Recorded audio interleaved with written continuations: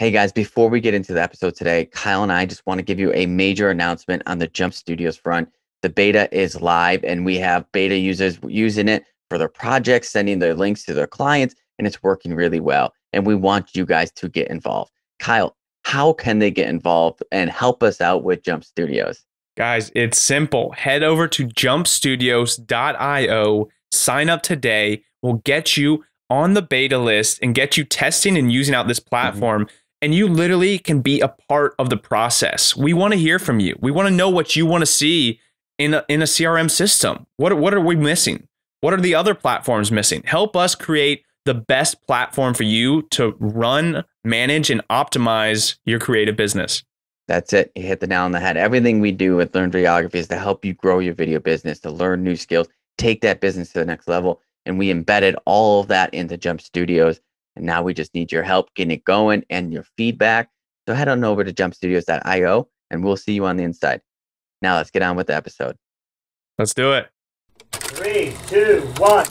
Welcome to Learn Videography, a podcast dedicated to mastering the art and business of becoming a full-time videographer.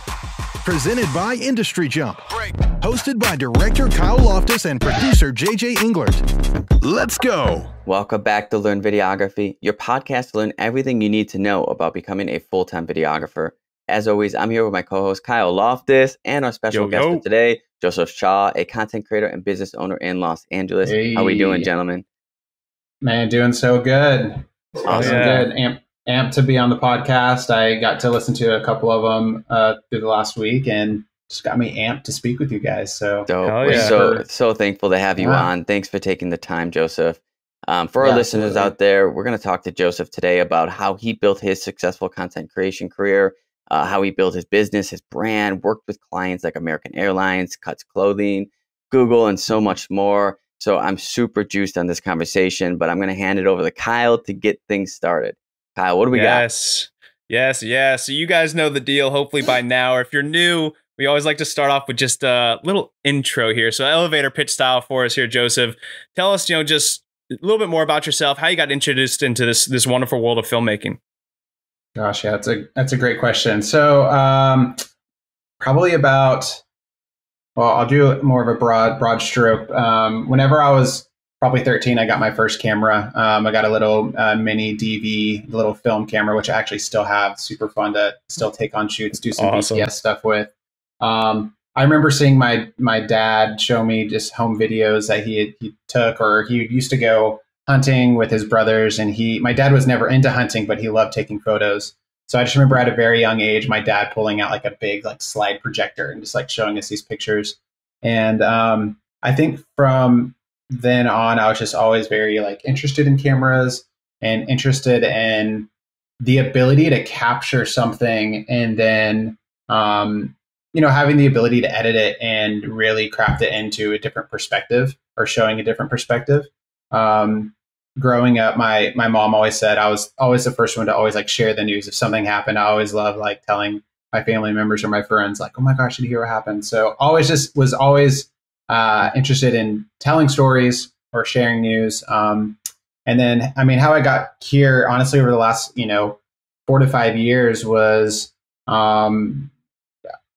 I think I just got that desire of creating things or camera stuff really sparked again whenever I was just getting kind of bored of what I was doing in my, I guess, so-called career at that point. And I was like, I'm going to get a camera again. And, well, I guess not really a camera again, but I'm going to get my first camera and I'm just going to start taking photos and videos. And, guys, honestly, the last few years has just been insane. I think it's really just through connecting, building new relationships, more and more opportunities have opened up than I've ever dreamed. And, awesome. It's like saying yes to things that you're I have no idea what I'm doing, but I'm just going to go for it. So I guess to answer the question of where did I come from, grew up in Oklahoma. Now I live in LA, and a lot has happened in those last 4 to 5 years. And I think I've gotten to where I'm at just because I had a passion for creating. So when did a you little make messy that move? answer, but yeah. When did you make that move to Los Angeles? So my wife and I were living in Kansas City, Missouri, and we moved to Huntington Beach, California in 2017, or I guess December of 2016. So did you do it for content creation and filmmaking? No, I did not. So we had some friends living in California, in Huntington Beach. My wife is originally from San Francisco. She really wanted to move back to California. I didn't want to live in Northern California. I don't really know why, because I actually really love Northern California now. I'm like, now I'm a little bit older and I'm like, dude, like just sitting up like on the coast, some fog, nice, hot coffee out on a front porch would be great. But at that time I was like, hey, let's just move to Orange County. We got friends down there. Heard it's really sunny all the time. That sounds great. So moved to Huntington Beach, and that was in December 2016. So how did you I'm sorry, Kyle. How did you get started with the content creation? Like did it happen in Kansas City? Did it happen in Orange County? Like when was that first step where you started making videos for clients? That's a great question. So my first videos I started making for clients was, I was working for a nonprofit at the time. And they asked me, they're like, hey, we need someone to make videos for us. And I was like, I don't really know how to do that. They're like, I don't know if this is still even a website. There's a website back in the day called lynda.com. Yep. And it's basically like just tutorial videos, right? They set me up with an account. I started learning how to shoot videos, and that was solely just to kind of like fulfill this need at this nonprofit I was working for. And I did that for a bit, and then I decided to buy my own camera. And later on, we can go into how I got my first camera. I think it's a kind of ridiculous story, but got my first camera, and the first paid video was for this. I think it was for this donut brand, like donut shop. And they had one of the Jonas Brothers coming in. We were living in Kansas City at the time. The weirdest deal, I get a phone call. They're like, hey, we heard you do videos. Like, we'll give you $100 to come out and just film this video with one of the Jonas Brothers. And I was like, oh my gosh, 100. Wait, I'm like, first I'm going to get paid. And then second, it's like Jonas Brothers. I'm like, all right, let's do this. Hell yeah. So I think honestly, after that job, I was like, I got this. I can do this. Like, this sounds like a really cool career. But that quickly, the more jobs I got onto, the more struggles and hardships you deal with. And then you quickly realize you're like, maybe this isn't what I want to do. So I pulled back a little bit. I was still shooting with friends and stuff. But it wasn't until we moved to Huntington Beach that's whenever I started getting more around creative people. That's really whenever I was like, man, I think I could actually make this a career and make this happen. So it wasn't until we got out to Huntington Beach that I really dove in.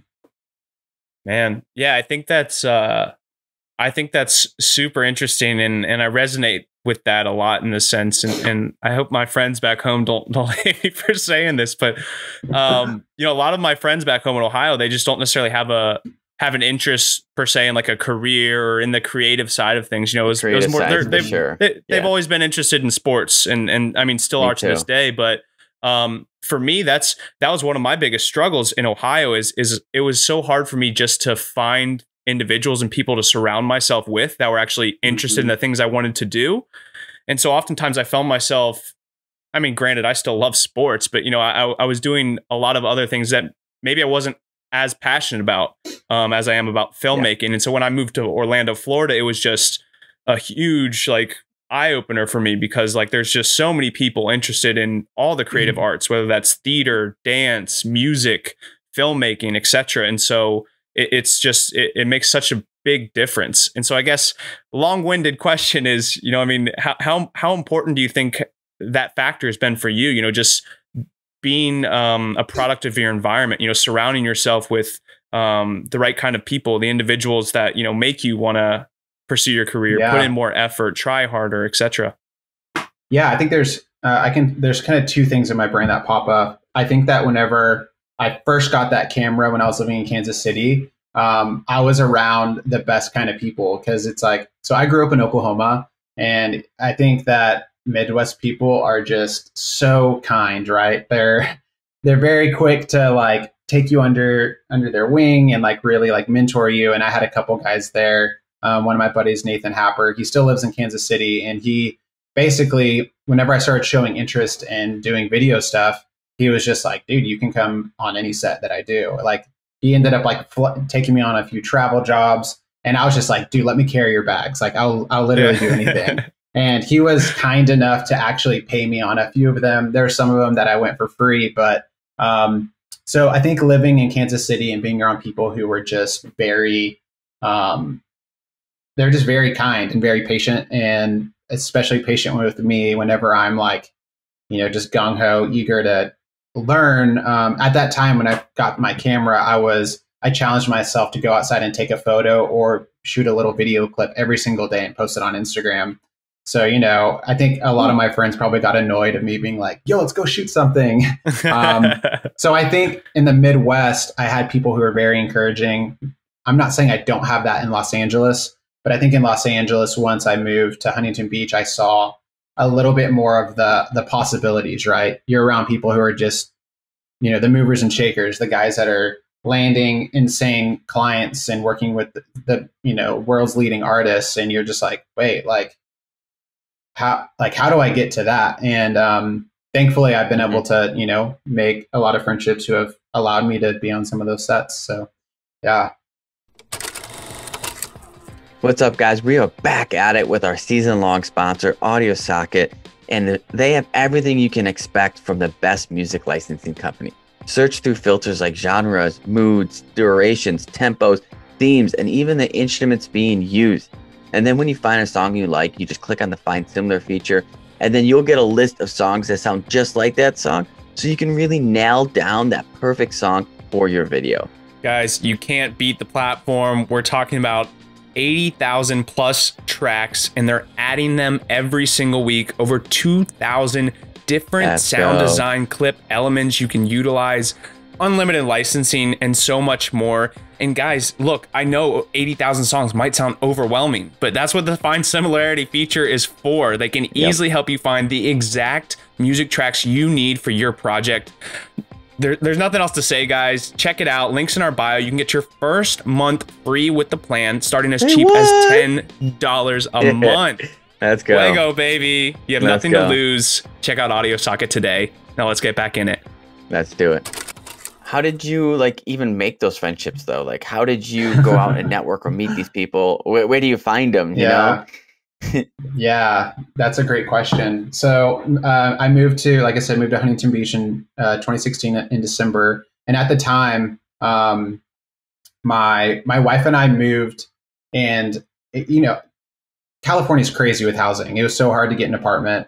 I had to have a job to like show the landlord like I can actually pay rent. So my buddy was working at a church at the time. He was like, "We need someone to run socials. You can just do that." So that's how we actually got to California. But I found myself being like, well, this church was like great, full of amazing people to work with. But I wasn't around. I was realizing like, man, I really want to be around like the guys in LA who are, you know, like I said, on the sets, on the music video sets, working with artists, fashion, whatever. And I'm down here in Huntington Beach, sitting in my apartment with no air conditioning, just sweating and like, how do I get out of this situation, right?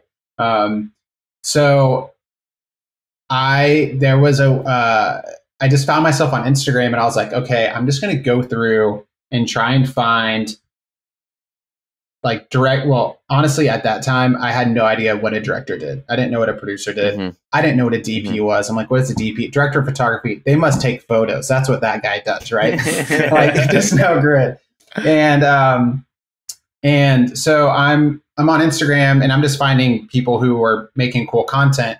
And I was like, there's no way anyone's going to respond. But I think one night I DM'd like 30 or 40 different creatives, and a couple of them responded. And honestly, the rest is kind of history. You know, yeah. So, I mean, honestly, I think that like I learned quickly that like you can actually make a lot of amazing connections and friendships just by taking that step and taking that risk and putting yourself out there and maybe looking like an idiot. But some dudes took the chance on me. So, yeah. Yeah. I'd love to talk a little bit more about that outreach too, Joseph. And if you don't mind sharing, you know, maybe a little bit, if you remember, of like what you said on that initial message, and then like what was your approach with maybe some of these like first times meeting some of these individuals? Because I think one of the biggest things to hit on here is the intention, especially when reaching out to people that one would consider a mentor, or just might be in I guess a higher position, or might have better access to better clients, etc. than you at this time. You know, oftentimes I find that people maybe don't approach it the right way. They might have the right intentions, but oftentimes they're kind of approach it in a way where it seems like they're almost asking like what can you give me? You know, less of like what can I do for you. So I'd love to know just a bit more of like just how you approach those relationships and how you're able to foster them into something, you know, where you're getting called out to direct or DP on projects. Yeah. So I mean, at that time, like I said, my knowledge of the industry was just so small and so tiny. At the time, I think I was still shooting on my GH4, my little Panasonic. Nice. And I think honestly, the message was just like so not really even thought out. It's like, yo, love your content. Just moved to California. I have no friends, basically. I was like, hey, I'm just like, honestly, the angle was, how can I serve you? Right. It was, I'm trying to meet people. And what I learned in Kansas City was like, there's always a dude on set that like has to go pick up coffee for everyone. You know, like I didn't know what a PA was at that time, but I was like, hey, if there's anything you need help on, please let me know. I'd love to come help. And then the other ask was, if you have any time for coffee, I would love to link up. I just want to like try and get plugged in. And now thinking back, I mean, you know, like I'll have people ask me like, yo, can we get coffee? I want to get plugged in. And, you know, I think I can typically quickly like kind of weed out who I really think is actually genuinely interested in me versus like my clients maybe. But yeah, that initial message was really just like, hey, I want to serve you. And honestly, I think that's the way that I've interacted with other directors and producers is the exact same way I interact with clients. How can I serve you? How can I make your life easier? How can I help you achieve your dreams? Now, obviously, a dude having no understanding of the industry being like telling like a successful director, how can I help you reach your next dream? Was probably really silly of me to say, but I mean, it worked, I guess. You're just down to help. You know, that's the biggest thing. Absolutely. Just a good personality, good attitude. Just let me know I can help. Ready to work. Yeah, definitely. So when did your first like freelance gig come around where it's like, hey, I got this client. I'm in LA, Huntington Beach area now. Maybe your first like real client job. How did that happen? And like, how did you prepare for that gig? Yeah, no, that's a great question. Well, how I got to my first client was a little interesting because basically the moment that I was DMing these guys to try and hang out, right? At that point, I had never really worked for a client. Like I said, I'd worked for a donut shop, but I never like shot products. I had never directed anything. But how I landed my first client was I got on Instagram again and I DM'd. I spent one weekend basically going through Instagram and finding emails. And I think I DM'd and emailed close to 500 brands over a weekend. Wow. And my thought process was well, this was before Instagram like capped the algorithms and made things kind of weird. It was still a free for all, you know, like you could do whatever you wanted. And like I was going through and like collecting emails, built out a spreadsheet at the time with one of my friends. His name's Dodson. And we were like, dude, if we just hit up like tons of brands, someone's got to work with us. Now, remember, I had never shot a product in my entire life, ever. So like, you know, I don't know what I'm good at shooting. Like I have no idea. I don't even know where I'm going to shoot it. I don't know how to find a model. I don't know anything whatsoever. All I know is I want to be a freelancer and I want to be a content creator because that seemed really fun. And so I emailed all those brands, and surprisingly, brands love sending you really, really cheap products and getting photos for free. Yeah. I learned that quickly. I think I had 30 or 40 brands sending me stuff, right? Yeah. So from that, my neighbors probably thought I was crazy. Like there was a week where like literally boxes every day, multiple boxes showing up to my house, and I'm getting the weirdest products like essential oil. I emailed everyone like essential oil. I got hammocks coming in. I got t-shirts. I got like girls clothing that I'm like, how do I shoot this? Like I said, I don't know how to get a model. My wife's like, yo, this is your thing. This is your thing. Like, I'm not going to model that for you. Yeah. So from that, to answer your question, from all that craziness, I was able to build a portfolio and a little landing page showing my work, right? And from that, I was able to go back to these brands and say, hey, if you like my work, you can rehire me. Now, not many of them did, but there were some that did. And then from that, I was able to start working with other brands. And I think my first paid client was probably Movement. I think Movement watches. I think that they were probably one of the first. That's a good one, man. Now, when it comes to like products, you know, I did do like a few like weddings here and there, which I learned really quickly and never wanted to do again. But whenever it comes to like where I'm at now in my career and like working with fashion brands or artists, Movement, honestly, Movement they were the brand that took a lot of chances on me. I mean, I know that there's one point where I think their creative director was like, please never hire that Joseph guy again. Damn. But luckily one of their producers who produces the shoot, she's like, no. Like, I think we can really like craft him into something, or, you know what I mean? Yeah. I don't know. Somehow she convinced them to keep me on. But yeah, Movement was, I think, my first brand that wanted to actually pay me for photos. Man. That's so exciting. When did you take the leap from photos to video? Like, what did that then look like for you? Yeah. So, well, I think what's funny is I saw myself more of like a dude, like a video guy than I did a photo guy. I didn't really start. I thought it'd be easier to land clients based off photo than video. Just knowing like it's very difficult to create content for brands, making sure it's on brand for them and stuff like that. And especially that early into my career, the photo angle was more of like, I just want to get my foot in the door. I want to get one of their products. I want to create that connection with them. Right. But at that time I saw myself more of as a video guy. And with Movement, I got their watches, and then I just slowly kind of started sneaking like videos into Dropbox. I'm like, hey, I shot this on the photo shoot too. And then, I mean, quickly they started adding that onto my monthly deliverables. I signed a retainer contract with them, and, you know, I was doing an X amount of photos, and I started doing little Instagram videos for them. So I had to slowly get into that with them, because in my head I was more of a video guy. And I honestly, like, I didn't even like saying I was a photographer.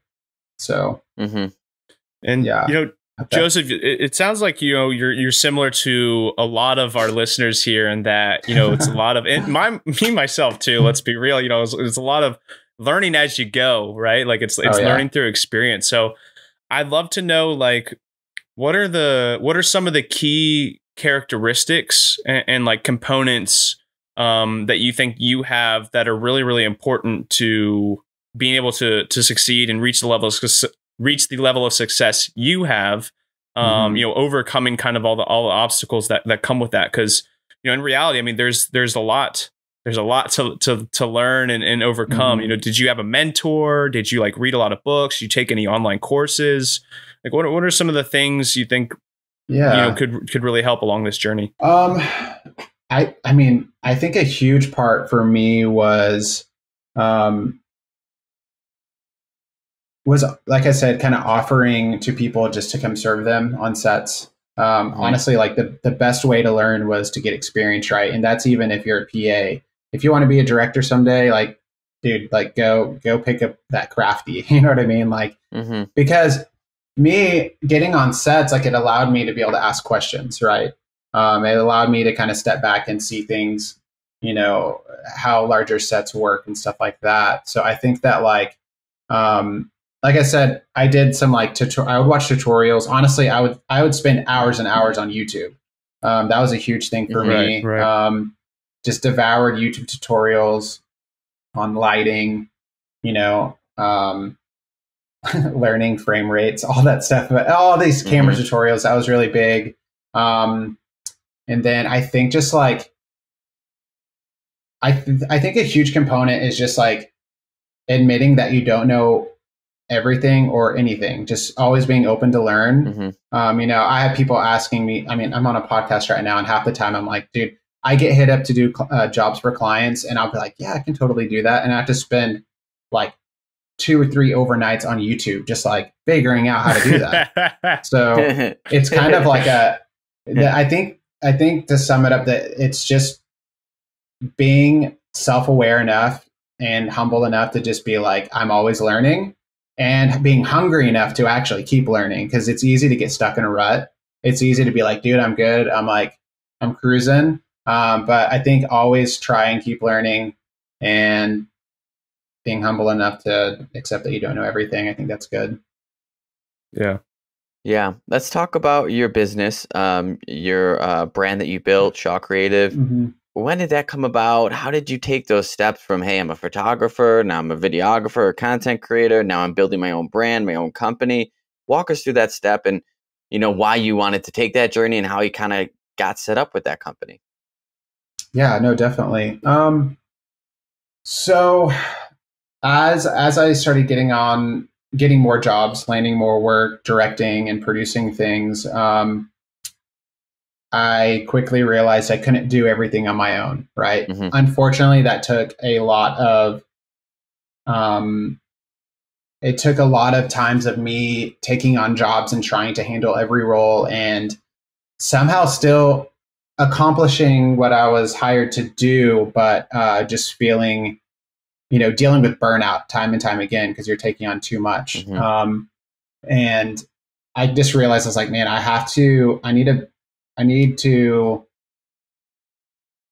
I'm accepting jobs that are bigger than myself, right? I can't handle it all. So I realized I was like, I have to have a team. So I luckily, you know, just through working on different jobs in LA, I was able to make amazing relationships. Like right now, whenever I direct a larger job, I have like a go-to guy that I hire to produce almost everything for me. So I think like I just got to a point where I realized like I need a team, right? I can't do this on my own. And it's, you guys know, it's so much better being able to go from job to job to job and like project to project with the same people. You get to learn together, you get to grow together. You know, I have a handful of different DPs that I love working with. And so I realized I just needed help. So that was kind of the jump. That was in I got my LLC. I think that was in it was actually pretty quick. I filed for my LLC in like 2018. That was primarily for tax stuff, honestly. But, and I'll say this. So like right now, I don't have any full-time employees, but like I said, I have a list of all the guys I go to on primarily all of my shoots. And I just try and stay loyal to them and vice versa. And it's been great. So. And, you know, Joseph, you know, when we're talking about needing help, I'd love to talk a little bit more too, like what was maybe the most difficult part about that process? And what was maybe the easiest part about that process when it comes to giving up work, diversifying some of the tasks? Would love to just know some of your thoughts on that. You know, I know for me, my hardest part, you know, is just the aspect of giving up control, but the freedom in regards to time it's provided me is immense, and you know, really, you can't really put a price tag on it. So would love to just know your thoughts on the process. Yeah, that's a great question. Yeah, I think losing control is definitely a difficult one, because I think like as artists, we tend to, I mean, we want to craft a story around the way we want it, right? And the more people that get involved, you know, that people say like there's too many cooks in the kitchen, right? Like sometimes you can get too many people involved and that can be difficult. So I think that was a difficulty, having the fear of maybe my creative vision not always being told the way I want. Now, I would say that was a fear at the beginning. Now I've quickly realized like how amazing it is to have a team and people around you who believe in you and believe in your vision. So that was challenging. I mean, honestly, I think the biggest challenge was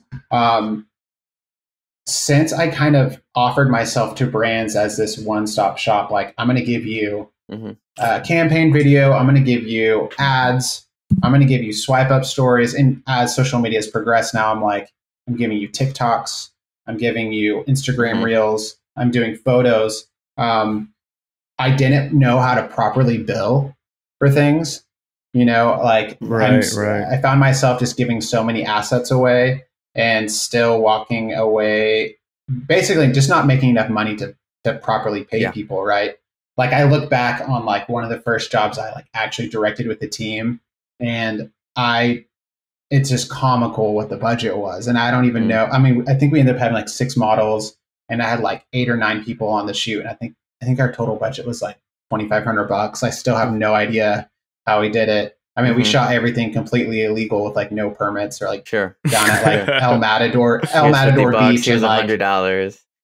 Well, yeah, dude. And at that time we show up at the beach and like I'm paying for parking and like I see the sign about like video shoots and permits and I'm like, well, I don't even know what that means. Like what? Why would you need a permit to shoot on the beach, And like, so thankful we didn't get caught, because then I quickly learned like, whoa, I could have gotten a big fine from that. But I think a huge challenge, honestly, was like figuring out how to scale my business and properly bill for the work and for the assets I was giving brands. So right. Yes. But how did you do that? Like that is so hard. That is it's difficult. That is a common story of like you want to make a client happy, right? So you give them everything under the sun, and then you realize you really didn't really make any money because you just put in 40 extra hours and you made $5 an hour, something like that. Yeah. Crazy. And then you have to explain why you want another $3,000 on the next project. On the next shoot. Exactly. Well, and I think there's part of it where thankfully I have been able to work with so many amazing, like locally based LA brands who I've been able to get to know, the employees, even outside of shoots, who become friends. So thankfully, like once you become your client's friend, hopefully I've been lucky enough to where they look out for me too. Like I've even had brands being like, dude, you need to charge us more. That's the dream, right? Working with brands who believe in you just as much as you believe in them.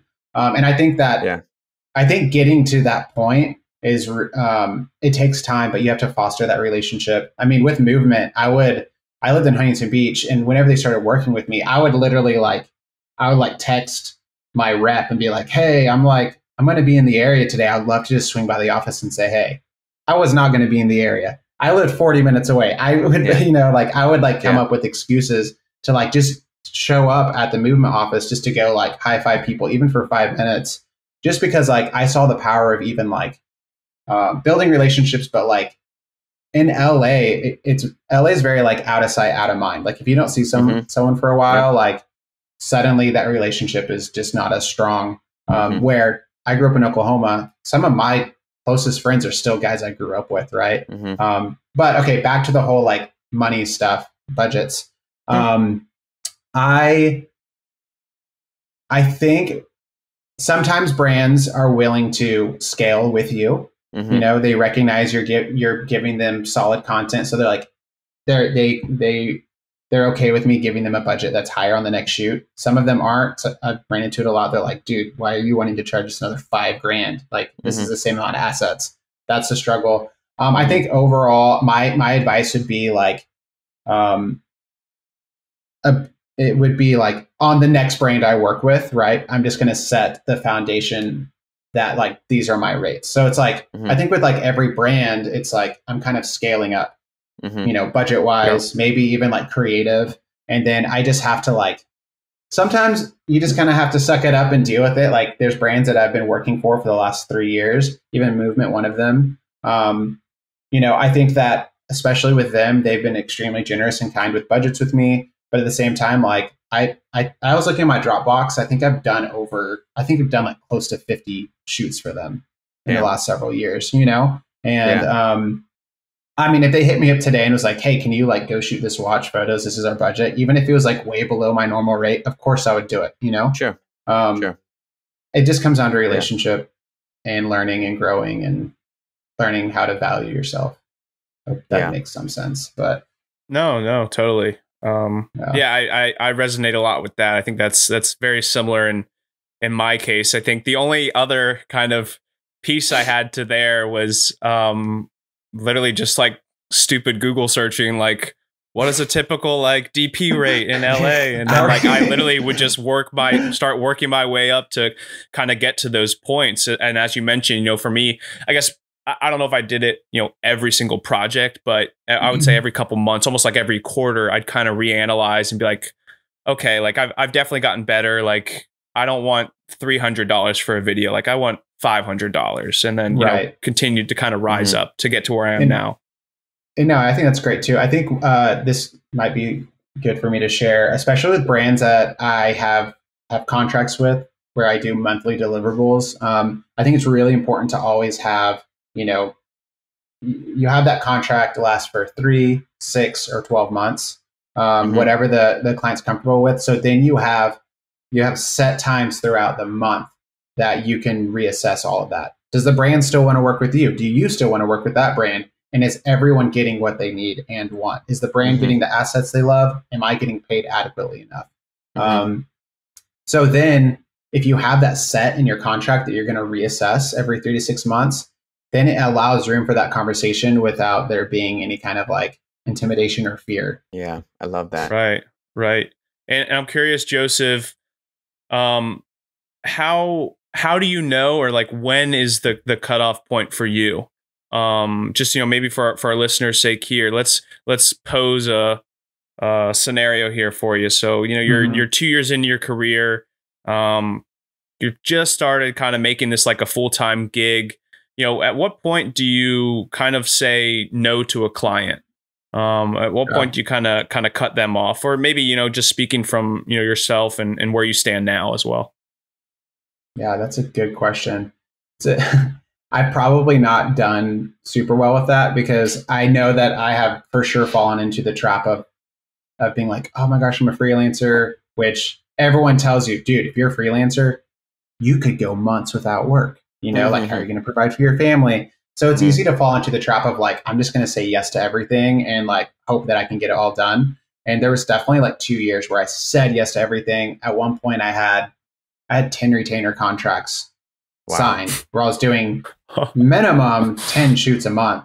And most of it looked like me doing almost all of it by myself, which maybe that's a time for another podcast. That story led to crazy burnout. But anyways, so I think now I would say, I mean, dude, delegate. I think what I love doing is like, if a brand's like, hey, can you do this? And then the rate isn't there, I go, give it to a friend. I have a buddy who's can totally knock this out of the park. And what I try to do, some brands, I'll just say, hey, that's way below my rate. I can't do it. Sometimes I just say, hey, I can't fit that into my schedule. Because what I never want is like, especially if it's a brand that I would really love to work with, I don't want them to think that I'm just way too expensive. Because there might be months where it's slower. Or where just all about the money.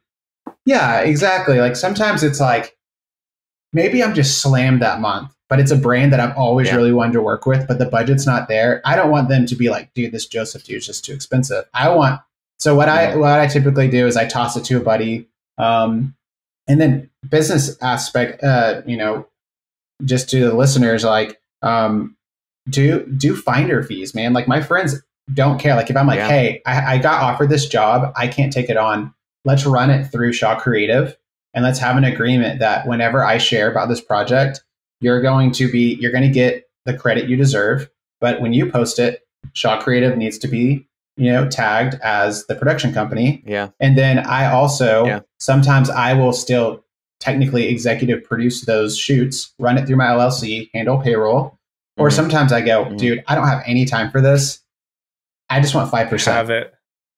Yeah. Or sometimes I say have it. I mean, dude, if the budget's like so small where I'm like, I feel terrible even taking 5%. I just go, yo, just take the job, you know? Yeah. So I hope that answers your question. It really varies. And then sometimes there's those brands that you're like, dude, you just want to run from. You're like, I don't want to work for you guys. I'm like, no, we can't do that. But thankfully, I don't run into that often. I remember I had a shoot where a producer came to me. He's like, hey, I'm swamped at the moment, but I got this Kalani video that needs a producer. It's $50,000. You can have it if you give me 2,500 of it, and just don't show the label where that went, or like, you know, kind of disguise it in there, because I don't want them to know that. And, you know, like, it worked out great. You know, all of a sudden I got a $50,000 music video that I produced for Kalani, and that was fantastic. And I was like, hell yeah, I'll take that, you know, on the other side of it. So an opportunity is an opportunity. If there's a finder's fee, hey, I got an opportunity. So I was stoked. Oh, absolutely. Absolutely. No, yeah, I love that. I think we've actually talked about that on some of our recent episodes here, you know, just the power that actually has. I'm curious if you have any like specific stories of when the clients come back to you for like a bigger project, because, you know, you handed them off. Cause I think that does a lot, you know. I mean, it not just kind of validates yourself, and allows them to trust you more, you know, giving them someone, rather than yourself, just because of timing and convenience sake, but also someone that then does a great job for them. But then also like, this is that junior guy, you know, if you want to pay a little bit more, you can get the senior. Exactly. Exactly. So I found that works a lot for me. I'm curious if you have like any specific stories, or, you know, I'm definitely going to have to steal that scheduling technique. I haven't used that yet, but that's smart. I like the perception just too swamped. I can't do it. Yeah. Because I mean, dude, when it comes to, our whole job is like creating perception. At least if I'm shooting for a brand or a product, I have to create content that when people see it, they want to buy it. Right. Which sometimes like I have a conflict with that, especially if I'm like, oh man, I don't really even like this product, which luckily doesn't happen a lot. But I think that like, to answer your question, as far as when have I sent someone else besides me, and then the client loved it and they came back? Let me think about this. That's a tough one. That's a tough one. I think what's been good as of late is, or has any of those individuals come to you and hired you for a project? You know, have you had instances like that? So yeah. So what's fun too, especially in LA, I think I understand your question. The cool thing about LA is, the creative community it actually isn't that big, you know, it's really not that big. And what's cool is like, I'll direct something and sometimes, you know, it's friends hiring each other on, right? Like, I think everyone that I bring onto my sets, like, dude, like my go-to gaffer is actually a killer director, and he'll hire me to DP, you know? And then like, like, it's just so funny. Like, he's literally DP'd probably like 10 to 15 jobs for me this year, but like, he's gaffed probably 10 to 15 jobs for me this year, but he doesn't really gaff for anyone else, because that's just not really what he does. But as we all know, if you're a DP, you better know lighting. So it just makes sense that I'm hiring a really good established DP to come gaff for me. Now, I know a lot of people would probably not agree with that, but we get along well, and that's great. So yeah, I mean, across the board, like, there's always that like, oh, you hired me on the job last month, like, I'm going to hire you. But that does get tricky though. That gets really tricky. You know, I think I've had to learn that like, I've kind of had to semi-compartmentalize friendships, where I have my friends who I don't work with. I have my friends who I can work with. And then I just have guys that I'm like, we should probably just work together, because we just don't vibe as friends either. So it's like, because the relationships can just get really messy that way. Yeah. Can you talk a little bit? Would love to dive a little more into that. Do you have initial conversations or set boundaries when you're first starting to work with new individuals, or what does that process look like for you? Because man, I'm sure our listeners have run into it. You know, I've run into it. It's just the worst scenario when you guys, you know, people go into a project with the best intentions, and then there's conflict at the end. Like, well, wait, I thought I was getting credit for this, or, you know, I feel like I did more of this than you. And, you know, like, do you have any scenarios like that, or can you just talk about your process kind of helping prevent instances like that? Yeah, I mean, communication is really key. I've definitely learned to going into any project, especially if it's like a spec piece, because titles can get really messy really quick with that stuff. I think just like, man, it does everyone a favor if there's at least someone in the group that's like, hey, let's figure out, these are the titles, these are the roles, but we're all going to give 100% to make sure this works. But you just, before you start on a project, everyone has to know exactly what their role is, because you want people to, and everything too. Yeah, I know exactly. I mean, dude, it's just communication. But I mean, yeah, there's been several instances where like a job gets posted and I'm like, I thought I co-directed that. I guess I was just the DP. You know what I mean? Or like, I guess, or whatever, you know, and sometimes I go back and have that conversation. And sometimes I don't. Sometimes I just go, you know what? That was a learning experience for me. I'm just going to make sure on the next job, I'm going to make sure this is extremely clear. Or like I said before we even started recording, the times where you might hire someone on to edit for you or something, and not setting a clear boundary of like how maybe that editor can use that in their portfolio, or anyone on set. You know, it's like the world of social media is tricky, because I always love anyone who's working on my sets. I want them to utilize the content for them to land their own work. But I'm obviously a big advocate of giving credit where credit's due, always tagging people on social media what they did. So I think it's setting those, not boundaries, but boundaries, just communicating. Yeah, it's, you know, like this is the film business, you know, like this is a business. We're doing this because it's a business, but we are working with our friends if we're lucky. We are creating really cool things if we're lucky. So there's a lot of blurred lines, but you got to remember that this is a business. You're a professional, and this is impacting people's careers. And so you just got to be upfront, just like you said, as communicate as much as possible. Hey, we're doing this. This person's getting this rate. This person's getting this job or whatever. This person's bringing this. Everyone's up to date. Now let's just go have fun. Now that we have everything, you know, it's huge. I mean, and also just payment terms. Like, when are you going to pay someone? You know, I've had people that they thought they're going to get paid the same day, and then we were on like a net 30 or something like that, and created major rifts, or, you know, talent even trying to sue us or whatever. You know, like, you got to communicate that stuff so clearly and all angles. I was on a shoot a few months ago, and one of the models, it was like we're all eating lunch, and he just randomly was like, he was explaining something about, maybe it was something to do with the union. I honestly don't know. I'm not union. But he said something about like how he now has a lawyer that goes after people who don't pay him within 7 days. And I looked at him, I was like, well, I'm not paying you within 7 days. Like, I was like, are you going to sue me? You know, so we had a fun little chat about that. But, you know, people have different expectations, and you just got to communicate. But yeah, net 30s are great. I mean, obviously, same day pay. If I'm the one waiting for payment, that's great. But if I'm paying out, you know, I gotta make sure I'm paying my, it's a cash flow thing. Locations. And, exactly, 100%. I think.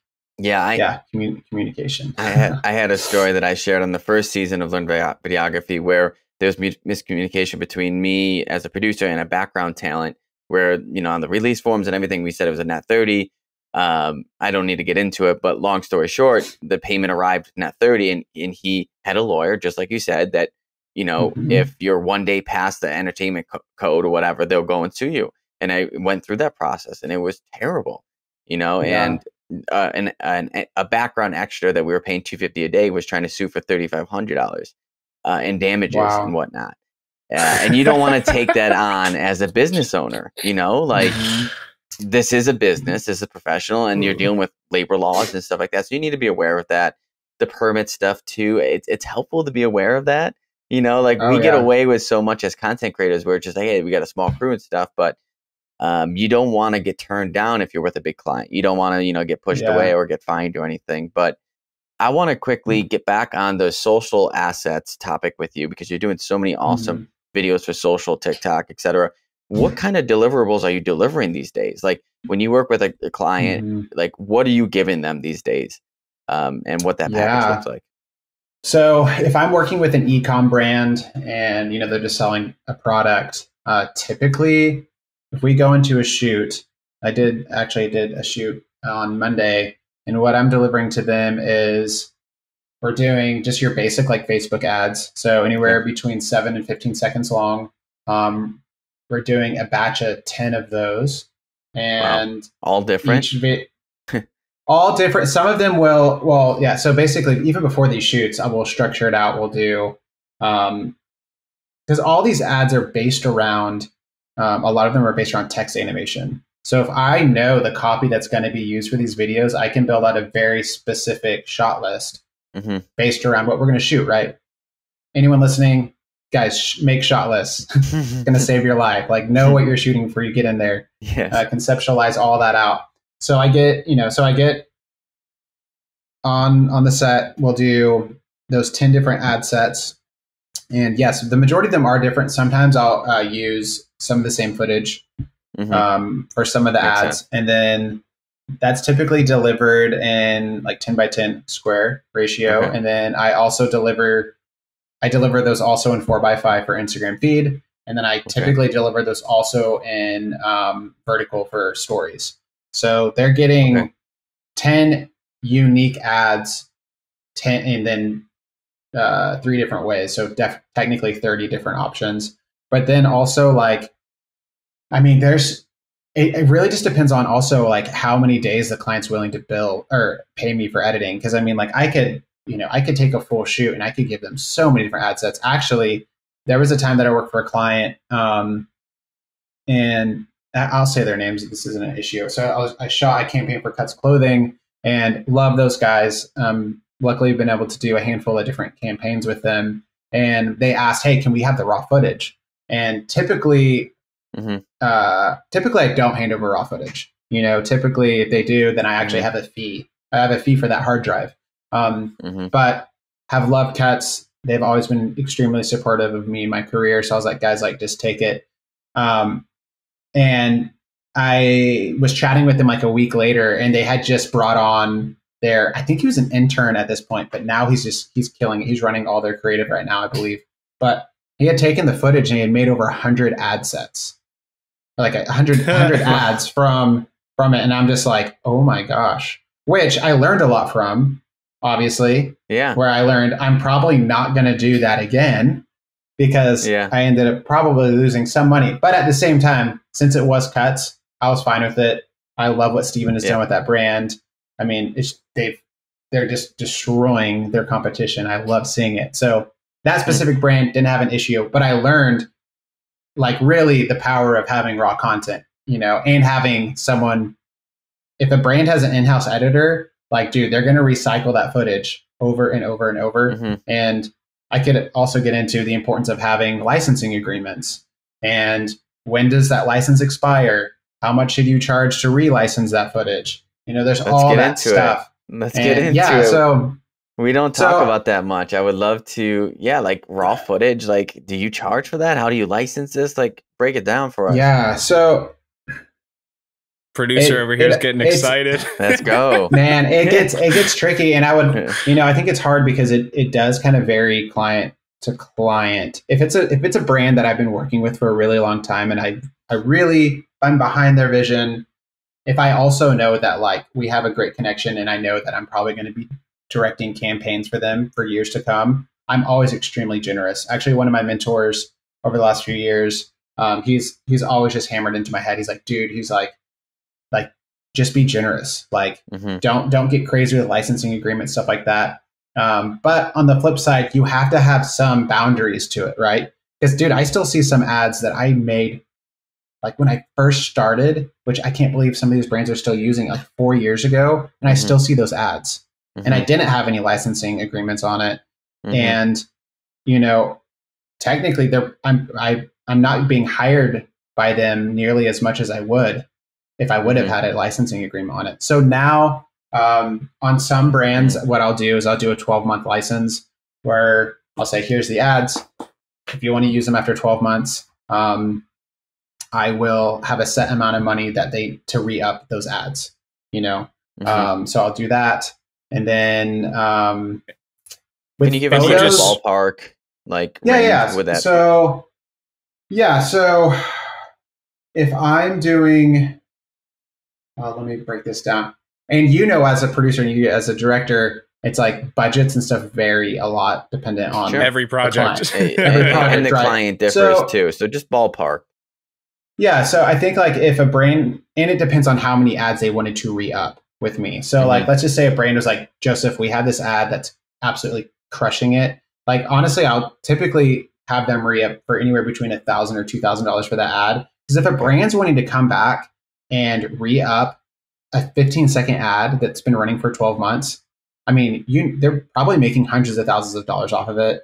I could probably charge more, but like in the grand scheme of things, like it's more of, for me, it's not even so much about the money. It's about like making sure I'm getting that connection back with that brand again. Yeah. Like maybe I hadn't talked to them in a few months and I'm getting email, hey, Joseph, we want to re-up this ad. And I'm like, oh my gosh, that's amazing. And then sometimes I can be like, hey, how about I don't charge you to re-up the license? Just book another shoot with me next month. I can refresh all your ads, and then I end up actually making more money than I would have just having them re-up the license.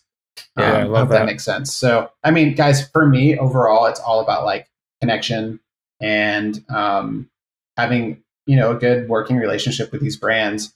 I think if you go into a shoot and your heart is really like, if it's really to figure out how to give them the best content to help them sell their product, like you're going to go so much further. Because I know some directors who like, they see themselves as like this true artist, which is no shame or hate on that. But I just think that like, I've seen them struggle because they won't get brands calling them back, because what they do is they put too much of their own vision into creating ads or something. And then those ads don't perform because they just got like way off track for what the purpose is. So I'm a big advocate of knowing the vision, knowing what the brand wants, and trying to execute it exactly how they want it, because the brand's hiring you for a specific reason. So just make sure you're doing that. One more thought on that. If you want to get super artistic and want to give them something that maybe they didn't ask for, I'm a massive believer in. Yeah, exactly. Director's cut. Do that. And I mean, dude, brands love it whenever like they open up a Dropbox and there's a folder that says like bonus content, and they're like, whoa, you cut us 5 extra ads. Whoa. Like we told you we didn't want like lens flares and like sound effects put in, but like, if you just go ahead and do that, if you have a little extra time, this looks dope. And they're stoked on it. And then sometimes those ads do really well. And then they come back to you and like then you go from just giving the brand what they want to almost acting as like a creative director for the brand and actually helping scale and level up the brand visually. I don't know if that makes sense, but yeah, it's just fun. It's fun doing that. So I love that, man. I think that's awesome. The general concept of like under promising and over delivering, like just giving them something more than they even asked for, and just like making it so great that it's like, yo, but is that dude going to give us bonus content like Joseph does? Like, nah, like, really making that experience special, because it is an e-com brand. They are doing 20 to 30, whatever, but you want to make it exciting. You want to make it dope. You want to make it fun, exciting, like great for their brand. You want that to be a good experience, and you make that happen for them. I think there's, go ahead. No, I was just going to add, I think, again, like I think there's little things that you're doing, and I'm not even sure if you're noticing, Joseph, but I think they make a huge difference. For instance, the fact that you're providing them bonus footage is one thing, but the fact that you put it in a folder and label it bonus is entirely different. And I think, again, it's a little thing, but I think it makes a huge difference, because I found early in my career, I was often too humble sometimes to express or tell the brand how far above and beyond I went for them. And I think I think creators are sometimes scared to do that, but I think it's okay to let a brand know, like, hey, I went above and beyond for you here, not because I need you or want you to give me extra money. Like, I just want you to know, like, I'm really invested in you guys. I'm here for the long term. Like, I want to continue to build and grow together. I want you to succeed. Exactly. That's huge. And one thing I've been doing for most of my entire career, which I learned this from one of my mentors, was whenever you're when you're invoicing, especially if you've told the client, hey, typically I charge X amount. Obviously, I'm giving you a discount. To even push that even further in a polite way is when I invoice them, I do an itemized thing, and I would say standard day rate, billed for X amount, you get X amount. And it's like, whatever, like you can say like cuts clothing's like special discount or whatever. I don't know. I just picked a random brand, but you know what I mean? Like, so they can actually see, and then like even at the bottom of the invoice saying discounted at this amount, and then them actually seeing how much I would typically charge someone and how much I'm charging them. And I think that it allows them to actually see the dollar amount, be like, oh, wow, he gave us an $8,000 discount. That's crazy, you know? So I found that to be really, really good. And he gave us a discount and he gave us bonus. He gave us extra, like we only needed 15 photos. He gave us 50 photos, you know? So, because also in the world of e-com, it's always like, brands need tons of content to test on ads. So if you only give them like 15 photos, like you want to give them as much like as much ammunition to throw onto ads as possible, because you want one of your photos to stick. You want that $1 million photo. You want that photo that's going to make them so much cash that they're like, we got to hire Joseph again. So yeah. On the contrary, have you ever gotten in the trouble that you gave someone a discount on the first time and then the next time you don't give them a discount? You know, because you can't get a discount every time. You're like, how do you handle that one? No. Yeah, and I think that's kind of where it comes down, where I can play and typically this isn't lying. I do stay pretty busy. If they come back and they just can't up the budget, like I sometimes I'll say like, hey guys, honestly, I'm really swamped. And this month I'm not accepting any jobs at a discount. Like these are my new rates. And even if they're like, but you charge us this month, I'm like, a lot of times I'm like, well, that was a year ago. Like, like I've, you know, I've grown in my skill sets. I also gotten better. I run things differently now. Like that I actually have a DP. I'm not shooting everything now. Like maybe I bring in another photographer and I'm just actually getting to direct. Professional. So, you know, yeah, exactly. You know, you guys know in the industry, you're always upscaling with gear. Maybe this time around, I'm going to be shooting on a Red versus my 1DX. You know, there's different things that might make that shoot more expensive than the first time. And yes, I have gotten into sticky situations, and it's been, sometimes I just didn't move forward with the shoot. And then sometimes I have a slower month and I'm like, I'll do it. And sometimes it's a brand I love and I'll just, I don't know. There's so many different stories of like, sometimes they meet me where I want and sometimes they don't. I think across the board, it's just like, you just have to know what's right for you. You have to know what your capacity is. Don't take on more work than you need to. Make sure you're never taking on so much work where the quality of all the jobs you're doing like sinks. Like it just varies month to month. And I wish there was like an easy answer to that, but yeah. So as we kind of work to wrap things up here, can you talk to us about what your future looks like? Like, what do you want for the future? What are your plans for your business, your brand? Like, where do you want to take things going forward? That's a great question. I would love to actually have Shaw Creative be more of a front-facing like agency. I would love to definitely have. I'm talking right now with a couple guys about bringing them on, actually having some contracts with them as, you know, them producing for me full time, or maybe having a DP who's like, yo, I'm going to have you on all my shoots moving forward. What kind of deal can we cut? You know, getting some sort of building relationships that way. I would love, so I'd love Shaw Creative to be I would love for there to be more full-time people than just myself and my wife. So my wife does all the administrative stuff. Oh, that's nice. So I would, jealous. It's amazing. So I would love to have, I would love for me to be getting hit up by brands saying we want to work with Shaw Creative versus we want to work with Joseph Shaw, because it's very difficult, because I built a brand around myself where, I mean, cat's out of the bag. I'm about to say it. Most of the jobs that I take on now, I'm hiring people who have way more experience than me, are way better at the craft than me, I'm just delegating and making sure that the creative's getting done, right? So really, sounds like a good leader. Yeah, you know, so it's one of those things where I'm like, they think they're hiring Joseph Shaw, but they're actually hiring like guys who maybe actually went to film school. Guys, I went to college for 2 weeks and dropped out. Like my dad was like, I don't care what you do, just treat whatever you do, treat it like a full-time job. So that's what I'm trying to do. So I'm trying to get away from it being like the Joseph Shaw show and it be like Shaw Creative. They have an amazing team. We love all the directors they have. We love their producers. We love everything, you know? So I want to get to that. But it's a slow crawl and I have a lot to learn. And I'm hoping in the near future, I'll be able to launch that and it be a little bit more established. So I'd love that. And then on the other side of things too, from a creative standpoint, I really want to get more into like high fashion. I would love to like do something for like Saint Laurent one day. You know, I think that stuff is just like really intriguing to me.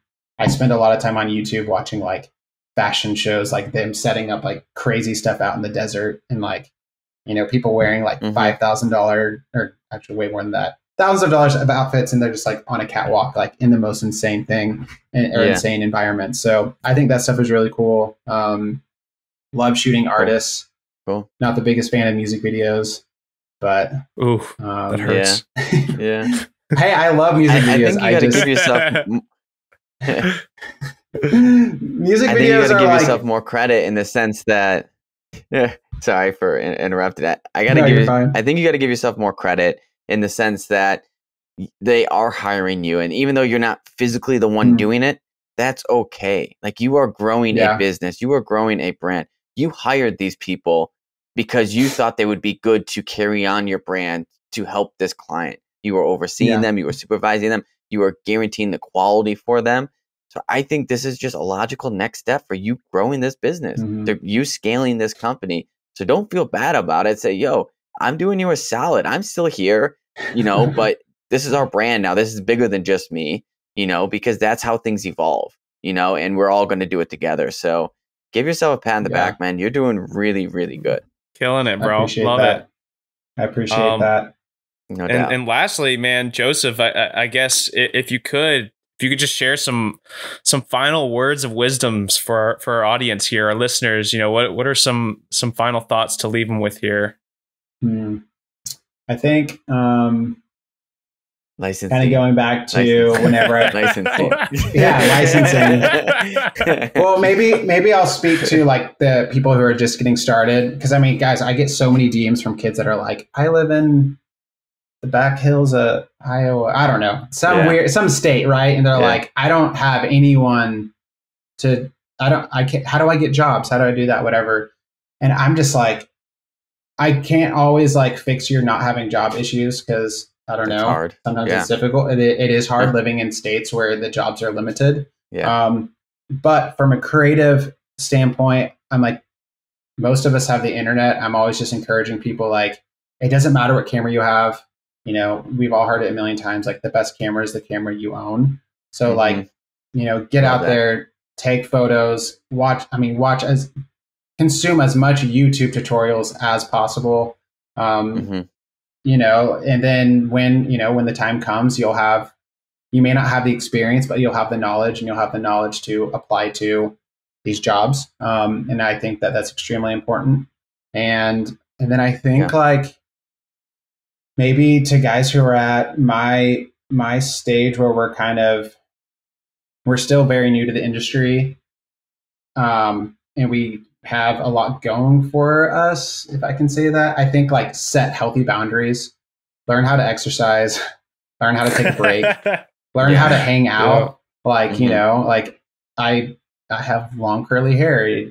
You'd think that I surf because I live in California, but I don't, but I should surf. I have no excuse. I should be surfing every weekend or whatever, you know? So I think that like, I would love to see like the mental health in our industry, like get better. There's a lot of people who are addicted to working, addicted to, maybe not knowing it. Everyone's just kind of trying to one up each other to an extent, you know? Results, addicted to results. Addicted to results. And the next thing, you know, Exactly. You know, it's like I'll get off with that. My biggest job in my career, and the question is like, well, dude, what do you got next? And I'm like, well, I don't know. I'm trying to enjoy this moment. You know what I mean? Yeah. And that's something that I've had a really big issue with, is like not being able to like enjoy like the wins, right? Even if they're like little ones. Like, it's just so important to be able to like, dude, if you like crush it on a job, like take the next day off and like just relax, like hang out with some of your friends, go eat your favorite burger or salad if you're vegan. I don't know. Like just try and slow down. Also too, I think part of that can be like value yourself higher so you can do less jobs for more money. And so you're not just stuck having to do all these little small jobs just to make ends meet, because I've been there too. And that's really difficult. And it won't last forever. Like you will burn out, and getting out of burnout is really difficult. So yes, it might even cost you more to get out of it. Yeah, just because you think can't take any more jobs, and you can't take any more jobs, or maybe you still are, and creatively you just know you're not pumping out content that's like where you want it to be. Yeah, exactly. Yeah. So yeah, you just got to take care of yourself. Watch YouTube tutorials. Learn to take breaks, enjoy life, have fun, and license your content. License your content. 12 months, $2 to $3 grand. You heard the man. Book it. I'm just kidding. Also, too, I'll share. Do I have 2 more minutes? Sure, go. Right. Blast us. So, like, I think it's just really important too. Like, there's new cameras coming out all the time. Dude, I know some people who are just constantly getting into debt because they're like, if I get this camera, it equals X, Y, and Z. Well, typically it doesn't work that way. Yeah. Whenever I wanted to, back in 2016, when I told my wife, hey, I want to get a camera, thankfully she was like, well, you're not allowed to put it on the credit card. You have to pay for this in cash. And I'm like, oh no, how am I going to do that? Right. Yeah. So what I did was I sold used headphones on eBay. I won't get into it, but there's a whole process where you can actually buy used products from Best Buy. Okay. And it's an auction. So me and my buddy bought these crates of like thousands of like LG headphones. And so I was like, so literally for like 6 months, I was staying up almost all night, just selling things on eBay. And that's how I got my first camera. You know, so then I'm the king of like starting a hobby and then not continuing it. And that's exactly why my wife was like, no, you have to work for this. And I think it's because since I did work so hard to get the camera, then like that's really just kind of kept me going. Because it's like, man, I put in a lot of work. Like I have like photos of like our 1-bedroom apartment where I had like hundreds of LG headsets like in our living room that I'm just trying to sling on eBay so I can buy my camera, right? So I think it's just like put in the work that you have to get that camera or that gear. And like, I mean, I landed some actually decently large jobs off that camera. And like, we all know it's not the best camera. So gear does not equal. Yeah. It's about the content, the stories, you know, the results that you get from those videos, not the camera. Absolutely. Thanks for having me on. This was Joseph, fun. thank you so much. Yeah, man. Thank you. Yeah, so much knowledge. We learned so much about licensing. I'm just kidding. and so much more. But I really love our conversation today. Thank you for having us, for joining us. And for our audience, you can follow Joseph on Instagram at Joseph J. Shaw. And you can follow our podcast at Learn Videography and at Industry Jump. And you can follow Kyle at Cal Visuals and myself at JJ Englert. Otherwise, this is Learn Videography signing out. Joseph, you're the man. Thank you so much. Go catch some waves. Find that work-life balance. We appreciate you. That's right. Have a great afternoon. You killed the pod. Enjoy your night, Joseph. Oh, there you go. I'm gonna take the win. Sign take the off. W. I'm gonna sign off. All right. Much love. All right.